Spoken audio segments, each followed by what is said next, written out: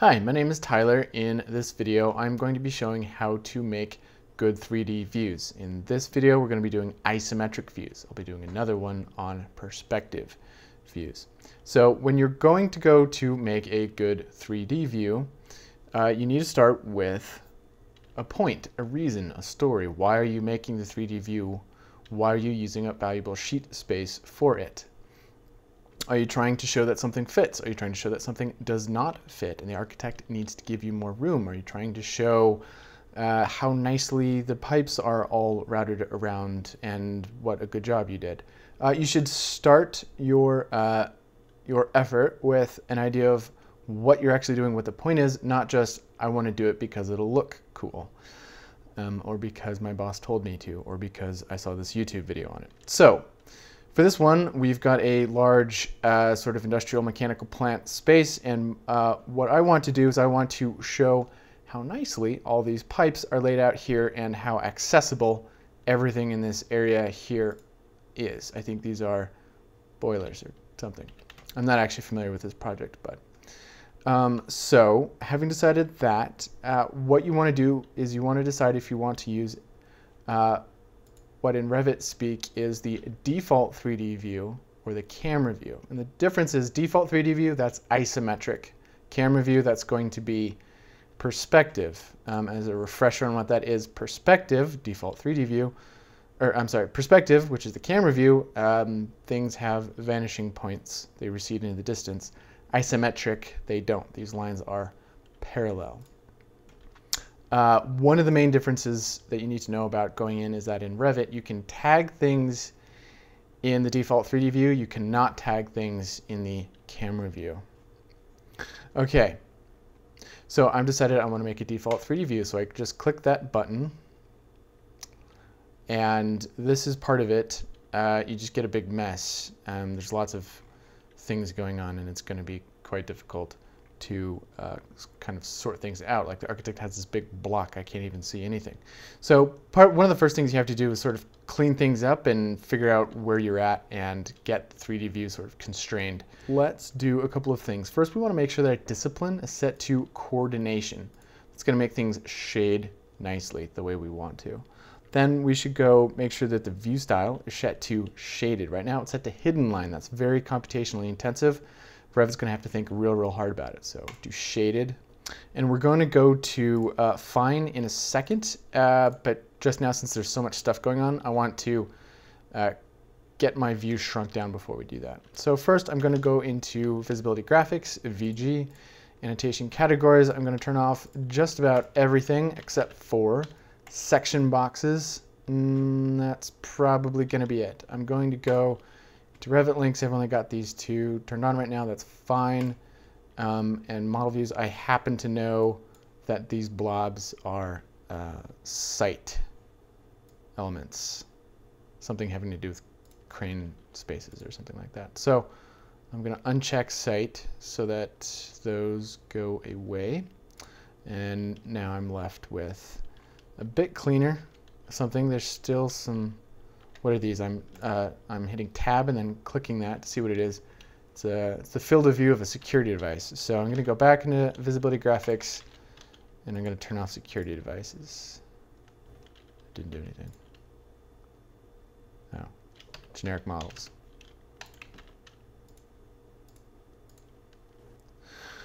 Right, that's better. So now currently this view is showing everything. And it's this huge space. We're just interested in that little boiler room. So what we want to do next is get this constrained so that we just zoom in on that little boiler room. So go over into the properties, check section box, and there it is. It's huge. If you don't see it, it's because in visibility graphics and annotation categories, you unchecked section box. Make sure that's checked. Okay.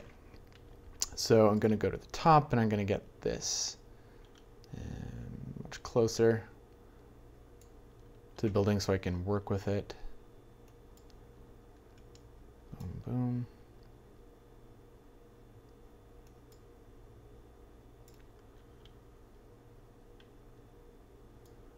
Oops. Didn't want to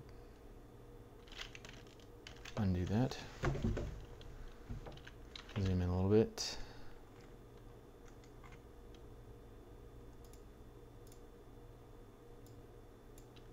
All right, let's see how we're doing in elevation.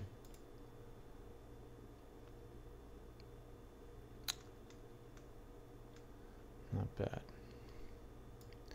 All right, so little trick to get the section box precisely where you want it is to open up, let's see, close that one, minimize that one, go into the 3D view and click the section box, select it, then go into a plan, and the section box will be visible. It's not visible until you select it in the 3D view and then come over here to the plan view. Neat, huh? So then you can tighten this up a lot more and a lot more accurately in the plan view. So go ahead and do that. Get it closer. 3D views, it's definitely not a science, it is an art. So it's kind of whatever looks good to you. All right. And now we can also rotate this. So I'm going to hit R spacebar. Then I'm going to hit spacebar again. And spacebar again means my next click is going to set the center point of the axis of rotation. So I'm going to click there to set it. And then I'm going to click once more to do that. And then I'm going to move it and click it again. So I've moved it 10.01 degrees, and now I've made that section box parallel to the actual building, so it won't have a weird angle to it. And now this is already looking much more interesting. It's kind of a nice cutaway. We can see the cooling towers. That's actually kind of cool. I might actually change my mind just for the purpose of discussion and show how cool this is. Okay, so we've got this a bit smaller now. We can go ahead and click this over to find to see what those pipes look like a little bit more clear. Let's do that. All right, let's see what we've got here. All right, well, let's do what I was originally going to do and constrain a little bit. So the next thing you want to do, so if you want to get the height really precise, you can just go into this view like this. You could also go into a section view of the space.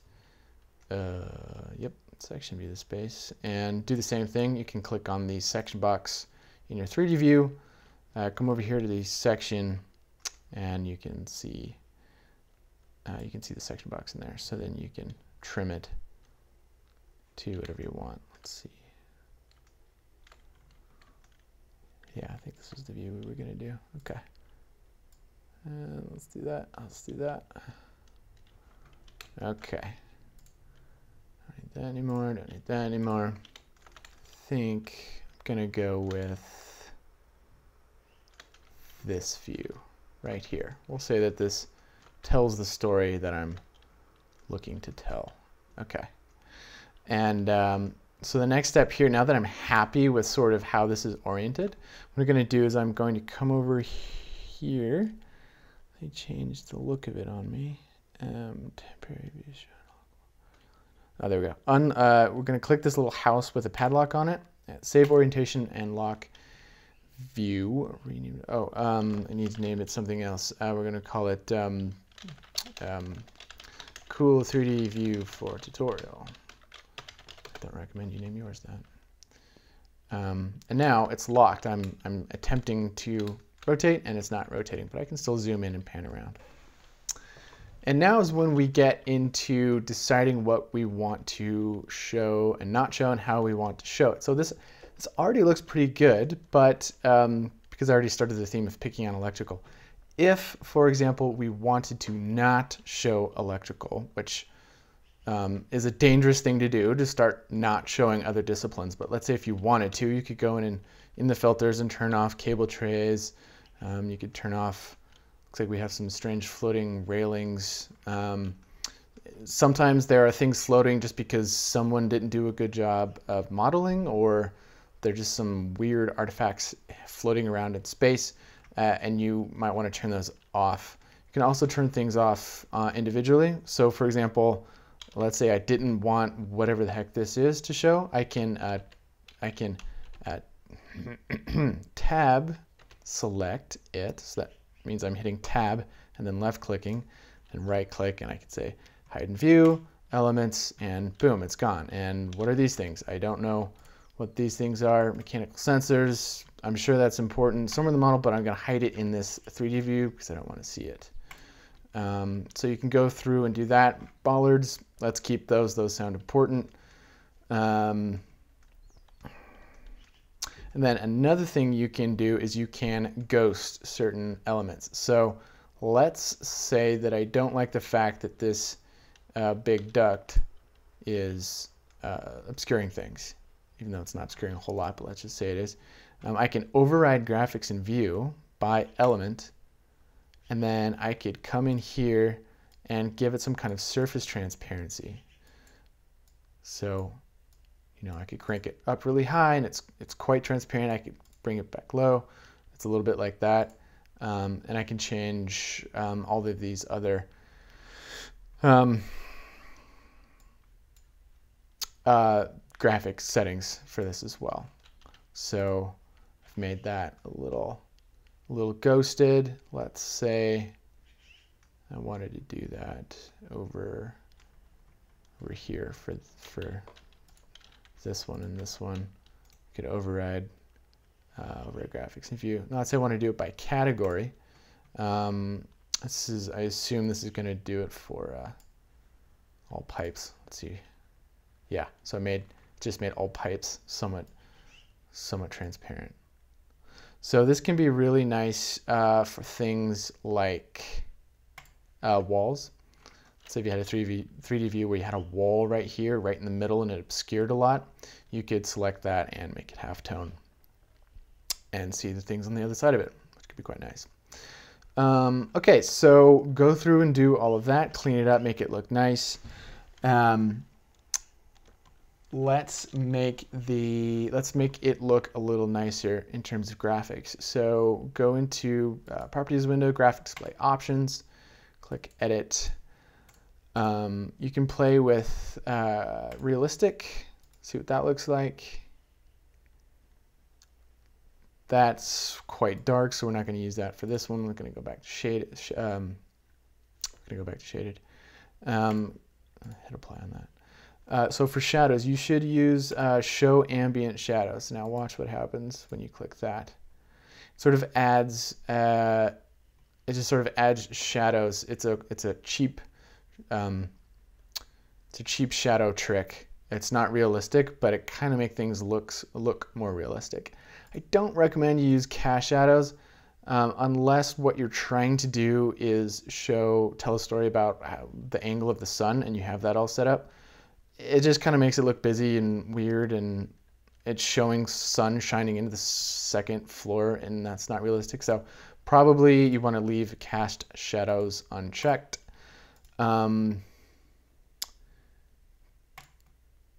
That's the thing you can play with. This is where you could play with the sun settings if you wanted to do that. We won't mess with the background. And you do want to add silhouettes. That actually makes a nice touch. So we want something that's kind of bold, maybe medium bold. So let's pick that one. And you won't be able to see it because I had a thin line on, I believe. Let's see. Okay, so what Silhouette did is it makes lines that are silhouetted a bit darker. It uses a bolder line for them. Okay, so those are some quick settings to make that look a little nicer. And now we're ready to annotate. So that works just as it does in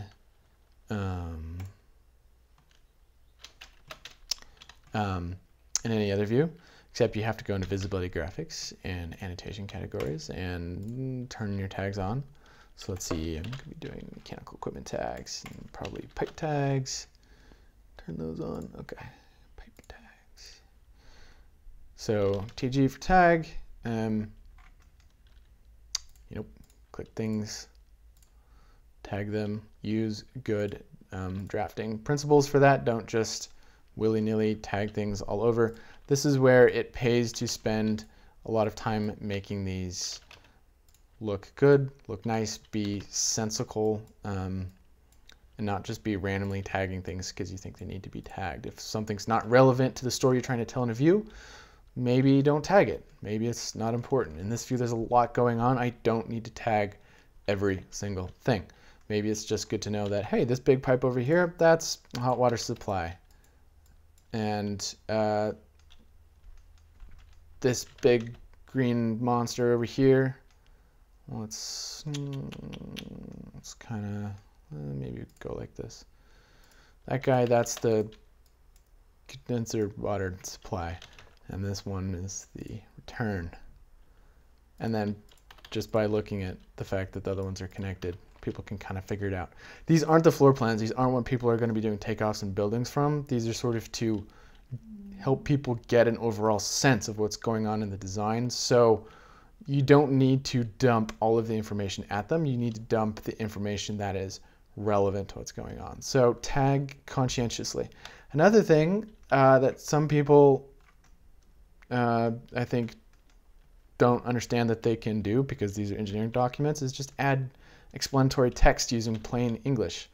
So I really like the curved leader line. So maybe, put something here and say access corridor for equipment removal, and just point that out. And of course, again, I turn text off.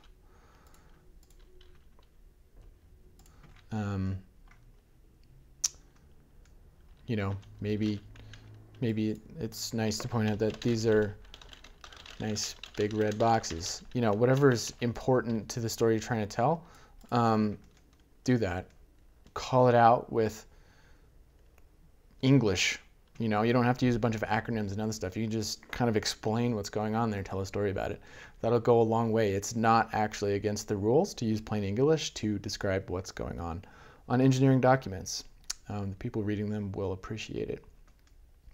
Okay, so one more thing to do here is to crop the view. So hit crop view and make that region visible, and smooch it up a little bit.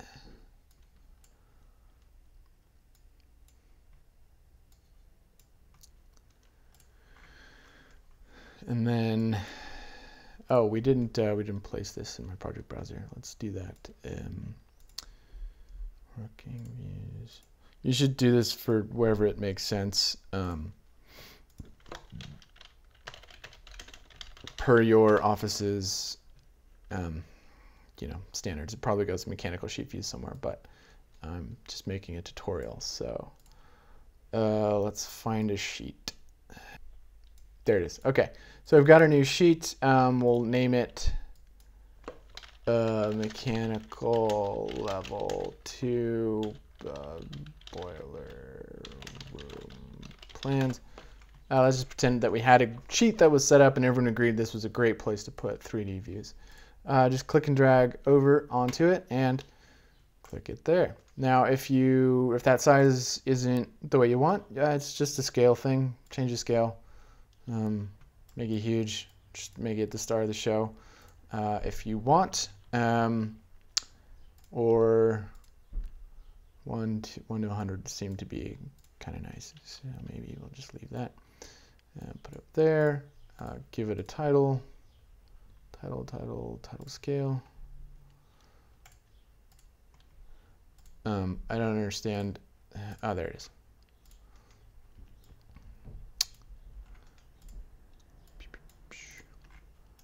And then the last thing you might want to do is go in here and go into visibility graphics, go to annotation categories, go to section boxes, make them not visible. It will still exist, it just won't be visible anymore. And then you might also want to make the crop region not visible. And activate the view, go in here. Whoa. And there you have it. That's how to make an isometric view in Revit and place it on a sheet, and some tips and tricks how to make it look good. That's it. I'm done. Boom.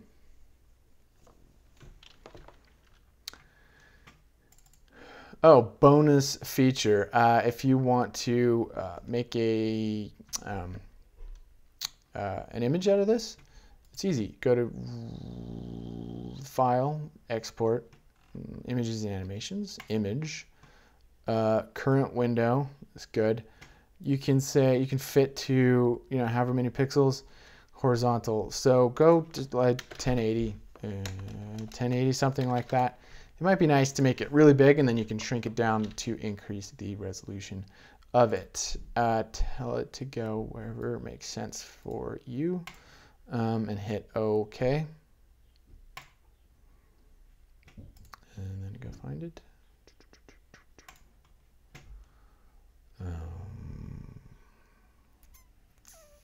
Let me know if you see it before I do. Maybe it's not here. Ah, here it is. Boom. So that's kind of, it's not very, the resolution's kind of crappy. So let's go back in here, File, Export, Animations, Image.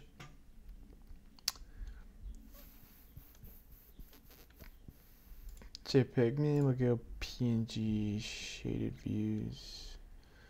And I'm just gonna go nuts. 3,000 pixels, baby.